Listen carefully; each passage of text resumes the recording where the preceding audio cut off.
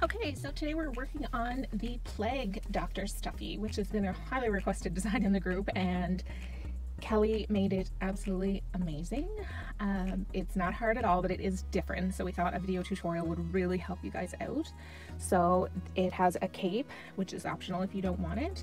I'm going to do mine in this sort of shag minky material, and then the main part of the body I'm going to do in this gray fur.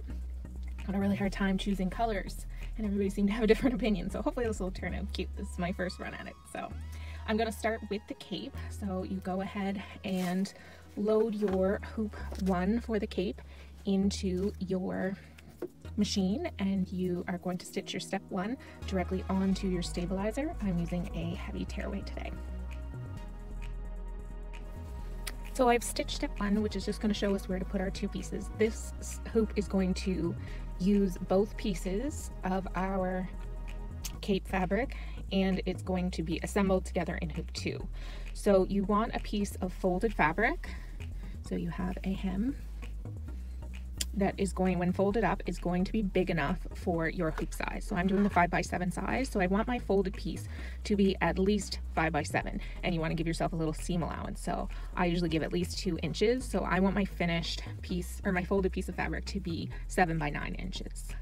So that means I'm going to have a 7-inch wide by 18 long, and then when I fold it, it will be 7 by 9.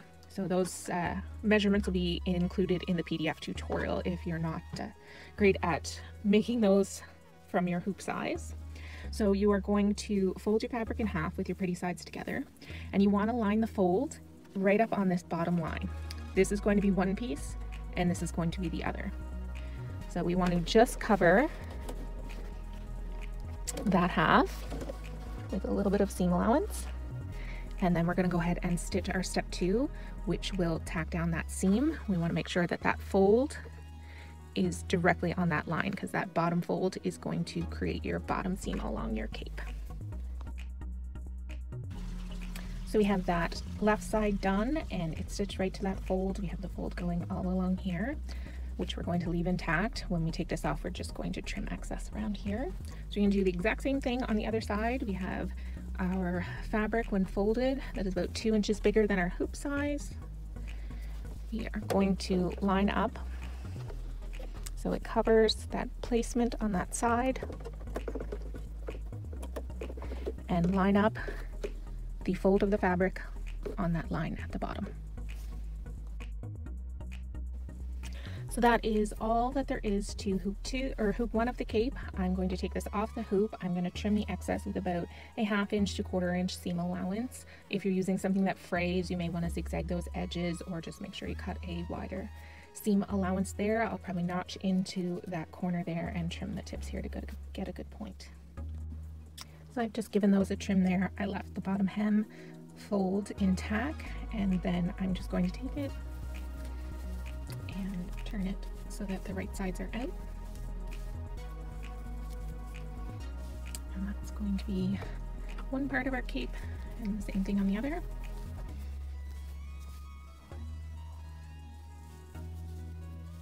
And that's going to be the second part of the cape. So I have to load the cape hoop 2 to assemble this all together. So I've gotten a fresh piece of tearaway into my hoop, and I've loaded the cape hoop 2, and I'm just going to go ahead and stitch the first step, which is just a placement line to show me where to put my cape pieces. So we have the step 1 placement placed, and I'm going to lay my fabric down so that the straight side where the stitching stops is right over top of that line. And you're only adding one piece for now. The cape has a ribbon to tie around the neck, so that's what we're going to add next. So step 2 will be a placement to show us where to put the ribbon. I'm using extremely long ribbon because I'm not sure exactly how long I'll need and what I will like, so I tend to cut long, and then I can always trim it down once I'm finished.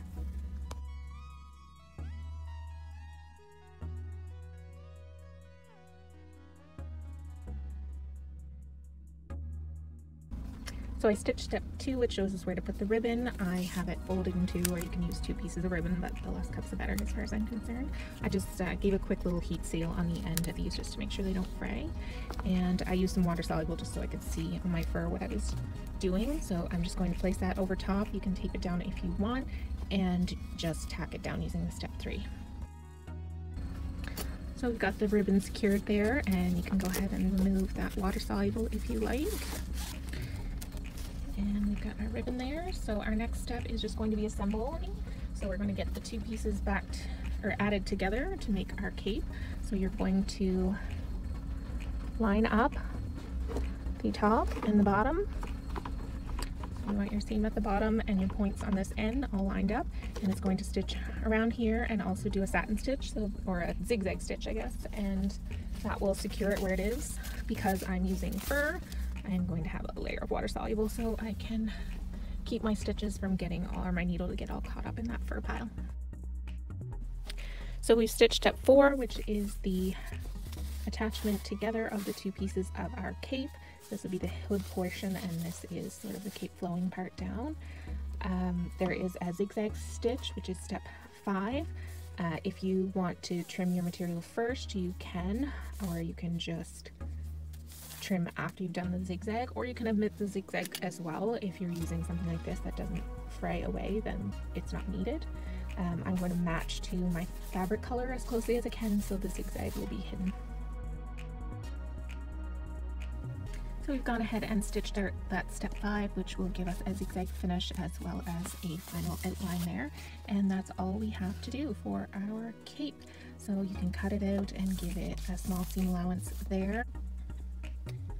So I've trimmed it up there, and all I'm going to do is just flip it right side out, and then that ribbon is going to be used to tie around the head of the doctor there.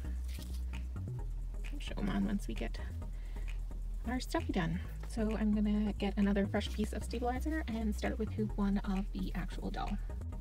Okay, so we loaded hoop 1, which is going to be our arms, our legs, and we're making the shape of the front, which is a little different than we normally do. Super simple, just different. So I'm going to go ahead and stitch step 1 on tearaway stabilizer again, and then we will start laying down fabrics. So we have step 1 stitched on the stabilizer. Step 2 is just going to tack down our feet and arms. So we're just going to lay fabric over the feet and arms with right sides together. This fabric's hard to tell, but it's more shiny on the other side. And we're just going to go ahead and stitch around those. So we've stitched all around the limbs, and I just trimmed away any excess that was covering any of that outline stitch. Now this is going to make our front panel that has our 3D nose. So you're going to want this piece of fabric to be big enough when opened up like this, it's going to fit in your 5x7. Or whichever hoop size you're using. Now this also is going to have the loss of the nose, so this is going to be stuck up in the air, so it's not going to count to our width, and it's about 2 inches long on the 5x7. So I want my finished piece to be big enough for my 5x7. I would cut that 7x9, so I made it 9 inches tall, and then I cut it extra wide to account for that nose. So I've got it about 10-ish inches wide, and I'll break down all those sizes and get them included in the PDF tutorial as well. This is probably a little more than we need, but I'd always rather have too much than not enough. So we're going to place this so that our seam, you could use 2 pieces of fabric too, but so one edge of our fold is right against that nose with a little bit of seam allowance, and we're just going to stitch around there. I've got my right sides together. So we've got our arms and our legs cut out. The arms are at an angle and a little bit skinnier than the legs. You can just simply turn them if you find that okay. I like to use a dowel to poke limbs out.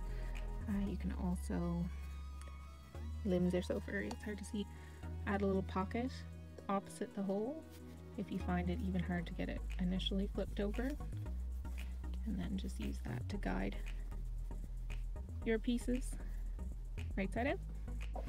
And we got our 2 legs and our 2 arms turned right sided and ready to add to our hoop 2 body. So I've gone ahead and unhooped that piece and just trimmed around that stitch line. I also cut into those curves just to release the nose. And when you just flip it so right sides are out, you have the nose, and that's going to be the piece that you use to stitch on for your hoop 2. Step 1 is going to be our placement to show us to center. This piece of fabric should still measure wide enough for your hoop size, so mine's about 6.5 inches. If I was doing it again, especially for the first time, I'd probably cut it even a little wider just to give myself a little more wiggle room, but we'll make it work. Okay, so it's just stitched center line, so we can line up our seam along the middle with that line, and it's going to stitch the outline in 2 separate steps. So it's going to stitch the left side first, so that way when we place our fabric on, you can place your nose to the right side and it will stitch that left side down for you, and then it's going to stop so you can flip the nose the other way and stitch the other side so you don't catch that nose in your stitching. And I'm using fur, so I'm gonna use some water soluble to help keep that fur under control. So we stitched step 2, which just was 1/2. I'm just gonna scoot underneath my water soluble and just poke my nose over the other way, and then continue stitching around with step 3. So the full stuffy is tacked down here, and we're gonna go ahead and stitch our placement for our belly applique. So you stitch the placement for the belly. I'm going to match to my Cape fabric, and lots of water soluble when using furs. So I'll tack that down. I've got that tacked down, and now I'm going to trim as closely as I can. My favorite are double angle applique scissors. When I'm using fur, I like to pull the fabric up at a 90-degree angle, and I find that cuts more of the pile, and then you get a cleaner cut when trying to trim minky. So trim that as closely as I can, and I'm going to use another piece of water soluble to keep all those little bits in check and do the satin stitching around the belly, which is step 6.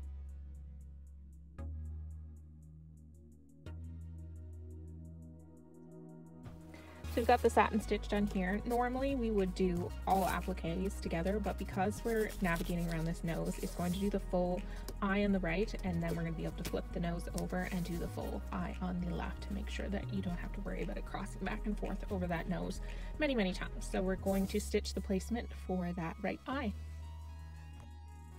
So we have the placement. I'm going to make a green sparkly eye. This is a Stretch Performance knit. You could use a embroidery quality vinyl or just your choice of fabric. So I'm just going to lay that down. This is super stretchy, so I use a just scraps of fusible on the back to control the stretch. So we're just going to tack that down. So we have that tacked down, and I'm just going to trim around that applique fabric as closely as I can. Got that trimmed up, going to do the satin stitch around the eye as well as the white sparkle.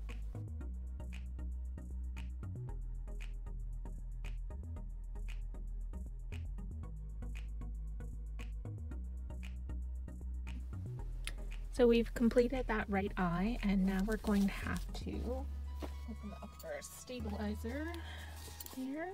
Just going to pull away from the side. And then on that side, so just gonna get it open enough and scooch my finger in there and flap that nose so it's on the other side. And we're just going to repeat all of those steps that we did for the right eye for the left eye.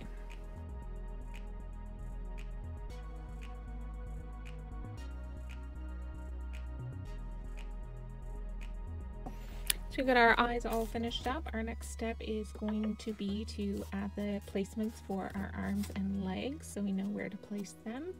That is step 16. So we've got our 4 lines to show our pieces. So I Just lay them out as I want them to make sure that they all look right. The legs are just a little bit bigger and they have a flat line across the top where the arms have an angle. And then you're going to flip them on a mirror into your hoop for each one. So I just like to do it one at a time, so I just set those aside for now, and I'm just going to stitch that down. Then I'll proceed to all of these and finish them up so that they're all tacked in place.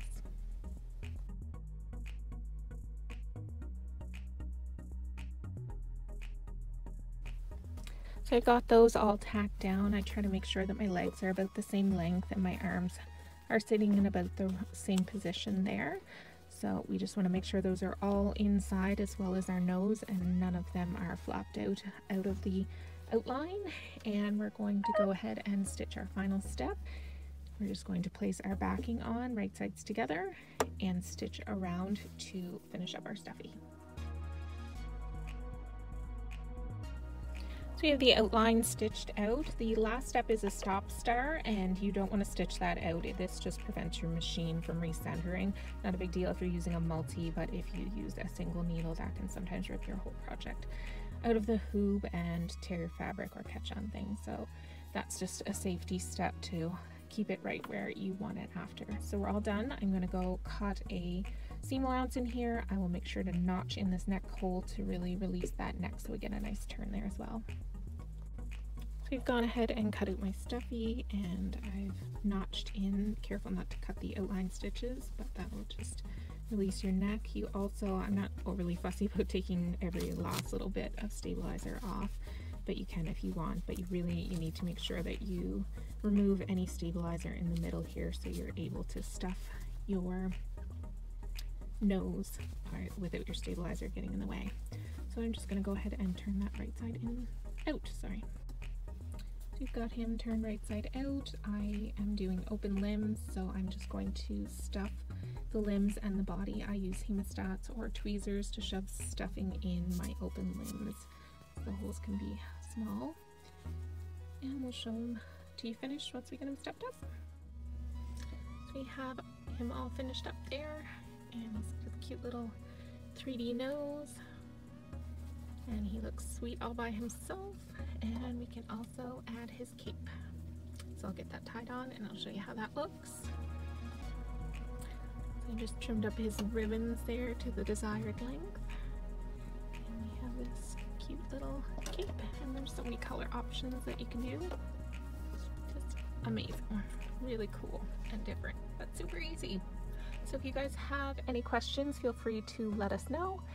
And you can let us know if you have any requests for future video tutorials. Happy stitching, guys!